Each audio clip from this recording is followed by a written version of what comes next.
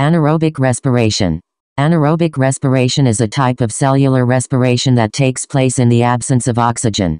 It is a metabolic process in which glucose or other organic compounds are broken down into energy in the form of ATP, without the use of oxygen as an electron acceptor.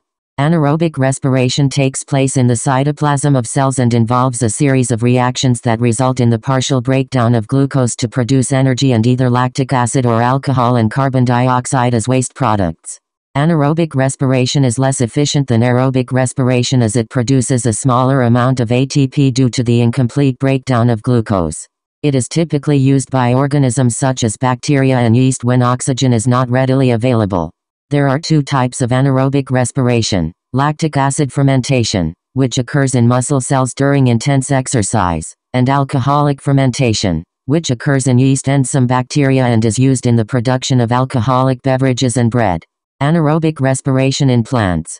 Anaerobic respiration in plants occurs when oxygen is not available, such as in waterlogged soils or during flooding. In the absence of oxygen, plant cells shift from aerobic respiration to anaerobic respiration to produce energy in the form of ATP.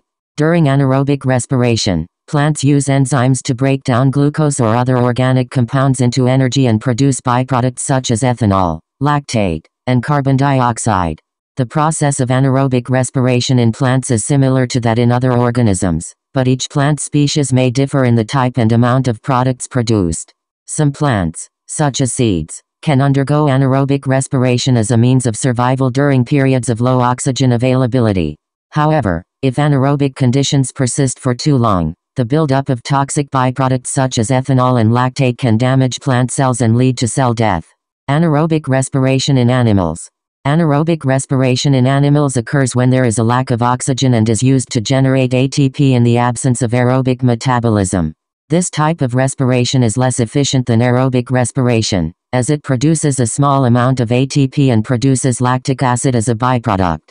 During intense exercise, muscles require more energy than can be supplied by aerobic respiration alone, and the oxygen supply may not be sufficient to meet the demand. In this case, muscles switch to anaerobic respiration to produce energy, which allows them to continue working.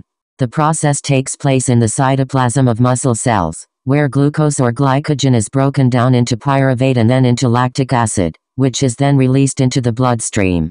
While anaerobic respiration allows muscles to continue working, it has several drawbacks. The accumulation of lactic acid in muscles can cause fatigue, pain, and cramping. Furthermore, the small amount of ATP produced means that the energy provided by anaerobic respiration is limited, and sustained exertion is not possible without oxygen. End products of anaerobic respiration. The end products of anaerobic respiration can vary depending on the organism and the specific type of anaerobic respiration occurring. However, the most common end products are lactic acid or ethanol and carbon dioxide. In lactic acid fermentation, the end product is lactic acid. This process occurs in muscle cells during intense exercise when oxygen is not readily available, and glucose is metabolized to produce energy in the form of ATP. In alcoholic fermentation, the end products are ethanol and carbon dioxide. This process occurs in yeast and some bacteria and is involved in the production of alcoholic beverages and bread. It is important to note that the production of these end products allows for the regeneration of NAD+, a coenzyme that is involved in cellular respiration. This is necessary because the reactions involved in anaerobic respiration cannot proceed without a way to regenerate NAD+ for further use in glycolysis. Anaerobes. Anaerobes are organisms that are able to live and grow in environments with little or no oxygen. They have evolved specialized metabolic pathways for carrying out anaerobic respiration or fermentation to generate energy in the absence of oxygen. There are many different types of anaerobes, including bacteria, archaea, and some eukaryotes. Some examples of anaerobic bacteria include Clostridium, which can cause infections and produce botulinum toxin, Bacteroides, which are found in the intestine and are important for digestion, and methanogens, which produce methane gas. While many anaerobes are harmless or even beneficial, others can cause serious infections or diseases. Anaerobic infections often occur in deep wounds or body cavities where oxygen is limited, and can be difficult to treat with antibiotics that rely on oxygen-dependent processes. Anaerobes are also important in many environmental processes, such as the carbon cycle and wastewater treatment. Some anaerobic organisms can break down organic matter in the absence of oxygen, producing methane gas as a byproduct. This process is used in biogas production, a renewable energy source derived from organic waste. Facultative anaerobes are microorganisms that can survive and grow in both aerobic and anaerobic environments. They have the ability to switch between aerobic respiration, which uses oxygen for energy production, and anaerobic respiration or fermentation, which does not require oxygen. Examples of facultative anaerobes include Escherichia coli, Salmonella, and Staphylococcus aureus. Obligate anaerobes are microorganisms that can only survive and grow in the absence of oxygen. These organisms typically carry out anaerobic respiration or fermentation for energy production. Obligate anaerobes may be killed by even low levels of oxygen and are often found in environments such as the deep soil, sewage, and the gut of some animals. Examples of obligate anaerobes include some species of Clostridium and Bacteroides. It's important to note that the ability to carry out aerobic or anaerobic respiration is a continuum, and many microorganisms can exist in a range of oxygen conditions. However, facultative and obligate anaerobes represent two distinct categories of microorganisms based on their ability to survive and thrive in different oxygen environments. Applications of anaerobic respiration in industries and homes. Anaerobic respiration has several applications in industries and homes. Some of the most significant applications of anaerobic respiration include 1. Biogas production. Anaerobic respiration is used in the production of biogas, which is a renewable source of energy derived from the breakdown of organic materials, such as agricultural waste, food waste and sewage. Microorganisms like methanogens produce methane gas as a byproduct during anaerobic respiration, which is captured and used as biogas. 2. Fermentation. Many industries such as food, beverage, and pharmaceutical rely on anaerobic respiration to produce a range of products through fermentation. For example, various bacteria and fungi commonly used in fermentation to produce alcohol, cheese, yogurt, vinegar or antibiotics. 3. Wastewater treatment. In wastewater treatment plants, anaerobic respiration is used to break down organic matter in sewage. When microorganisms consume this organic matter, they produce methane and carbon dioxide gas, which can be captured and used for energy production. 4. Preservation of food. Anaerobic respiration can be used to preserve food in sealed containers by creating an environment where oxygen is limited or absent. For example, pickling, brewing and other preservation techniques rely on the ability of various microorganisms to carry out anaerobic respiration to produce lactic acid and other compounds that can inhibit the growth of harmful bacteria. Overall, anaerobic respiration provides a range of practical applications in industries and homes, including energy production, preservation of food and treatment of wastewater, among others. Differences between aerobic and anaerobic respiration. Aerobic respiration and anaerobic respiration are two different metabolic pathways that organisms use to generate energy. Here are the major differences between them. 1. Oxygen requirement. Aerobic respiration requires oxygen to produce energy, whereas anaerobic respiration does not require oxygen. 2. Final electron acceptors. During aerobic respiration, oxygen is the final electron acceptor, which combines with hydrogen ions to form water. In anaerobic respiration, different molecules, such as nitrate, sulfate or carbon dioxide, serve as the final electron acceptors. 3. Energy yield. Aerobic respiration produces a much larger amount of energy ATP than anaerobic respiration. This is because aerobic respiration is more efficient in extracting energy from glucose molecules. 4. Duration. Aerobic respiration is a sustained process that can continue for long periods of time, whereas anaerobic respiration tends to be a short-lived process that can only occur in the absence of oxygen. 5. End products. Aerobic respiration results in carbon dioxide and water as end products, while anaerobic respiration produces different end products depending on the specific electron acceptor used. For example, lactic acid is produced in muscles during anaerobic respiration, while ethanol is produced in yeast cells. Overall, while both processes involve the breakdown of glucose for energy, they differ significantly in terms of their oxygen requirement, energy yield, and end products. Aerobic respiration is generally more efficient and sustainable, while anaerobic respiration is typically less efficient but can occur in a range of circumstances where oxygen is limited or absent. Respiratory quotient, RQ. Respiratory quotient, RQ, is the ratio of the volume of carbon dioxide CO2 released to the volume of oxygen O2 consumed during respiration. It is a measure of the type of macronutrient being metabolized for energy. The respiratory quotient is calculated as RQ equals VO2/VO2, where VO2 is the volume of carbon dioxide produced and VO2 is the volume of oxygen consumed. The respiratory quotient differs depending on the type of macronutrient being used for energy metabolism. The RQ for carbohydrates is about 1, since glucose is metabolized to produce equal amounts of CO2 and O2. The RQ for fats is about 0.7, since fats are metabolized to produce more CO2 compared to the amount of O2 consumed. The RQ for proteins is about 0.8, since protein metabolism results in the production of more CO2 per unit of O2 consumed compared to carbohydrates. The respiratory quotient is a useful tool in understanding the type of fuel that is being used for energy metabolism. It can be determined by measuring the volume of O2 consumed and CO2 produced by an organism during respiration. This information can be used to estimate the amount of carbohydrates, fats, and proteins being used in metabolism, and to monitor changes in metabolic rate under different conditions, such as exercise or fasting. Energy value of food.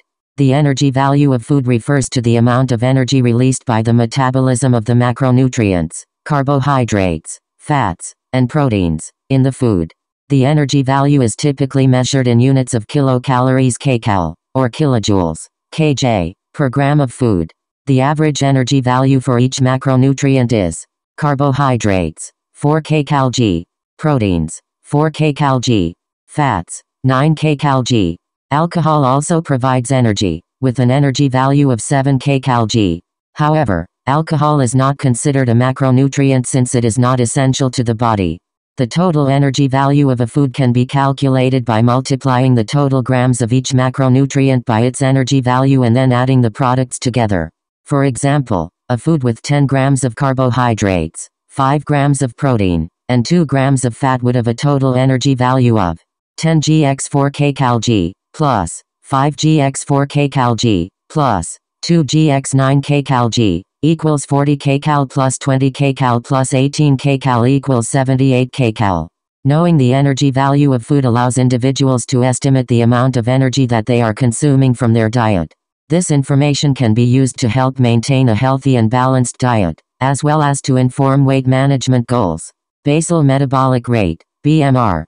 Basal metabolic rate BMR is the minimum amount of energy required to sustain the basic functions of the body while at rest, such as maintaining vital organs and breathing. BMR is typically measured in units of kilocalories kcal per day and is affected by factors such as age, gender, body composition, and genetics. BMR accounts for approximately 60 to 70% of an individual's daily energy expenditure, with physical activity and other daily activities making up the remaining energy expenditure. BMR varies from person to person, with some individuals having a higher or lower BMR than others. There are several factors that can influence an individual's BMR. Age. As we age, our metabolism typically slows down, leading to a lower BMR. Gender. Men typically have a higher BMR than women, due to having a higher percentage of muscle mass. Body composition. Individuals with a higher muscle mass and lower body fat percentage typically have a higher BMR, as muscle tissue requires more energy to maintain than fat tissue. Genetics. BMR is also influenced by genetic factors, such as thyroid function and hormonal imbalances. Knowing one's BMR can be useful for determining daily calorie needs and developing weight management strategies. However, it is important to note that BMR is just one component of the total energy expenditure, and additional factors such as physical activity level and diet should also be taken into account. Comparison between respiration and combustion. Respiration and combustion are two processes that involve the release of energy from organic molecules, but differ in several ways. 1. Chemical process. Respiration is a biological process that occurs in living organisms, while combustion is a chemical process that can occur in the presence of oxygen and heat. 2. Type of fuels. Respiration typically involves the breakdown of glucose and other organic molecules in living organisms to release energy, while combustion can involve the burning of various types of fuels such as fossil fuels like coal, oil, and natural gas, as well as wood, paper and other organic materials. 3. Controlled versus uncontrolled reaction. Respiration is a controlled process, which releases energy in a controlled, step-by-step manner to allow for efficient energy use in the organism. Whereas, combustion is an uncontrolled process, where energy is released rapidly with little control. 4. Byproducts. Respiration produces carbon dioxide and water as byproducts, which are typically eliminated from the body. Combustion, on the other hand, can produce a range of byproducts depending on the type of fuel burned, such as carbon monoxide, nitrogen oxides, and particulate matter. 5. Energy quantity. Respiration typically releases energy gradually, whereas combustion releases a large amount of energy rapidly. Overall, while both respiration and combustion involve the release of energy from organic molecules, their processes and outcomes are different. Respiration is a controlled biological process that occurs in living organisms and typically produces carbon dioxide and water as byproducts, while combustion is an uncontrolled chemical process that can occur in the presence of oxygen and heat, and typically produces a range of byproducts depending on the type of fuel burned. Respiration in plants. Plant respiration is a process of breaking down organic molecules in plants, such as glucose, to release energy, carbon dioxide, and water. This process occurs in the cells of plants, including the leaves, stems, and roots, and is essential for the survival and growth of plants. There are two types of plant respiration. 1. Aerobic respiration. This type of respiration requires oxygen and occurs in the mitochondria of plant cells. It involves the breakdown of glucose into carbon dioxide and water, which releases energy that is used by the plant for various processes such as growth, repair, and reproduction. 2. Anaerobic respiration. This type of respiration occurs in the absence of oxygen and typically happens in the roots of plants or in waterlogged soils. It involves the breakdown of glucose into other molecules, such as ethanol or lactate, and releases less energy compared to aerobic respiration. Plant respiration is essential for plant growth, maintenance, and production of seeds and fruits. The rate of respiration in plants is affected by various environmental factors such as temperature, light, water availability, and carbon dioxide concentration. For example, respiration rates tend to increase with increasing temperatures, which can affect plant growth and yield. Additionally, plants also undergo respiration during photosynthesis, where carbon dioxide produced by respiration is used by the plant to produce glucose and other organic molecules through photosynthesis. Differences between respiration and photosynthesis. Respiration and photosynthesis are two processes that involve the transformation of energy in living organisms. Some key differences between them are: 1. Function. Respiration is a process of breaking down organic molecules, such as glucose, to release energy for use by the organism, while photosynthesis is a process of converting light energy from the sun into chemical energy in the form of glucose and other organic molecules. 2. Site of occurrence. Respiration occurs in all living cells, while photosynthesis occurs mainly in the chloroplasts of plants and some bacteria. 3. Input and output. Respiration releases carbon dioxide and water and consumes oxygen and glucose, while photosynthesis takes in carbon dioxide and water and releases oxygen and glucose. 4. Energy transformation. Respiration converts chemical energy into ATP adenosine triphosphate, while photosynthesis converts light energy into chemical energy in the form of glucose. 5. Time frame. Respiration is a continuous process that occurs all the time in cells, while photosynthesis occurs only during the daytime in presence of sunlight. 6. Catalyst. Respiration is catalyzed by enzymes, while photosynthesis is catalyzed by chlorophyll. In summary, respiration breaks down organic molecules to release energy, while photosynthesis synthesizes organic molecules using energy from light. Respiration occurs in all living cells, while photosynthesis occurs mainly in plants and some bacteria. Respiration releases carbon dioxide and consumes oxygen and glucose, while photosynthesis takes in carbon dioxide and water and releases oxygen and glucose. Revision exercise 5.5. 1. What are the end products of anaerobic respiration in A. Plants. B. Animals. A. The end products of anaerobic respiration in plants are ethanol and carbon dioxide.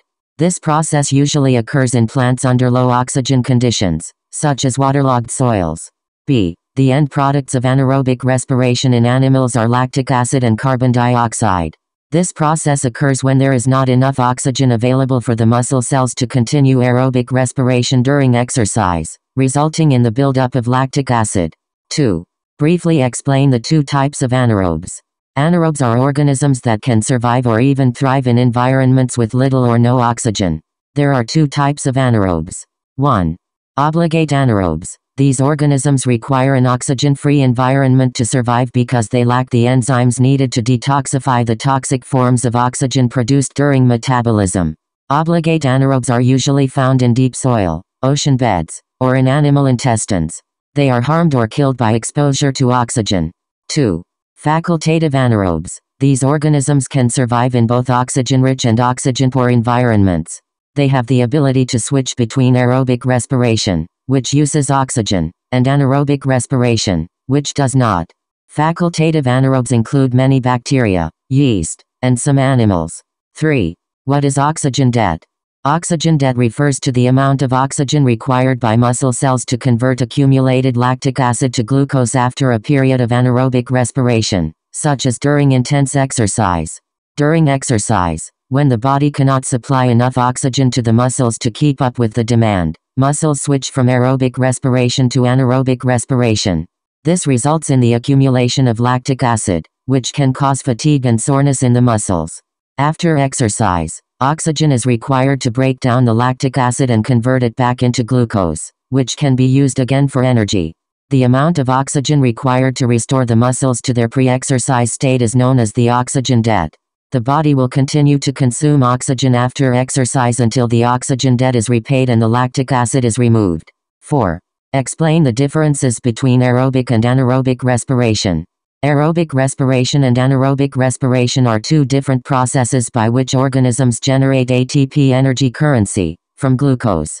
The key differences between the two processes are as follows. 1.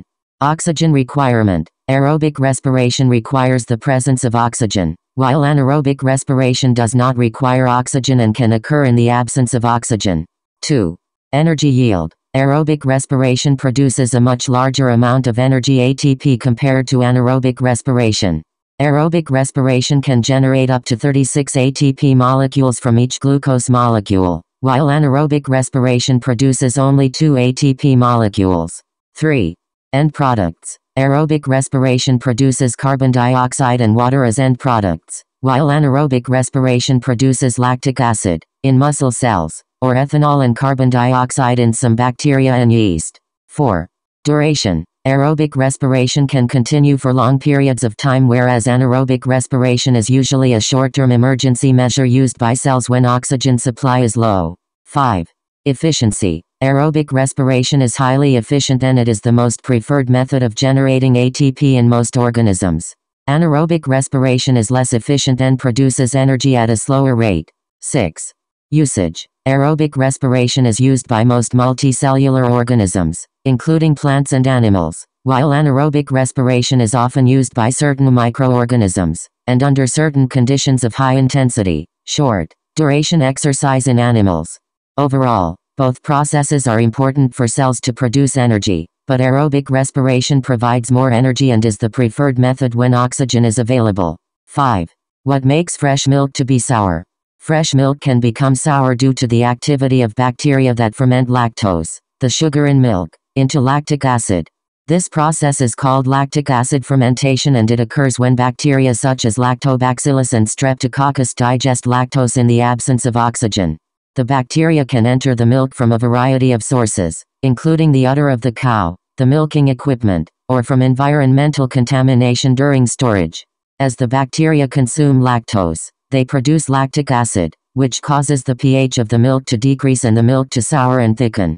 To prevent milk from souring too quickly, it is often pasteurized, a process that involves heating the milk to kill any harmful bacteria that may be present. Pasteurization can also slow down the growth of the bacteria that cause milk to sour.